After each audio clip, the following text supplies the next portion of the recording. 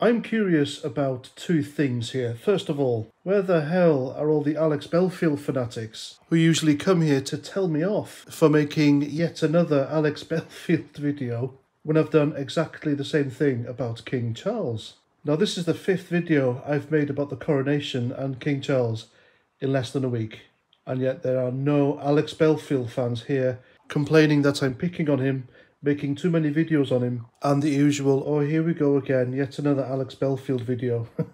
Where are you? Why aren't you moaning and whinging about this one? It's the same principle.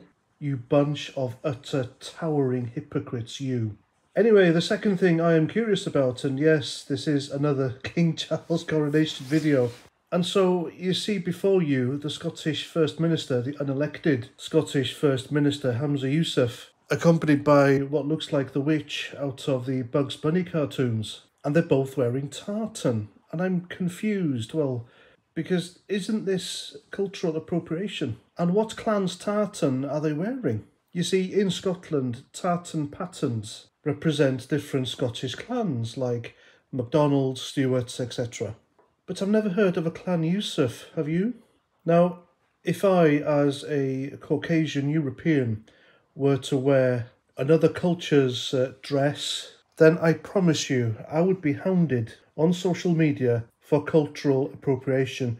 The woke lefties are always crying about it, for heaven's sake. Now, I had a video pulled from my previous channel. Now, it was one of the last ever videos I made for my old channel before I deleted said channel. And it was removed for cultural appropriation because in that video I was wearing a Native American headdress. So to that end, why do people of other cultures wear clothing that is culturally and historically Caucasian European and nobody bats an eyelid? Now, I really wouldn't care about this if the other side did make such a fuss and torment and cancel people for doing exactly the same thing. I don't get it. So if somebody could kindly let me know in the comments if there is a clan Yousaf in Scotland, and if it does indeed have its own tartan print, or is this guy culturally appropriating traditional Scottish clothing here? And there we go, that's my video. Let me know what you think in the comments. Until the next time, Roger Trout.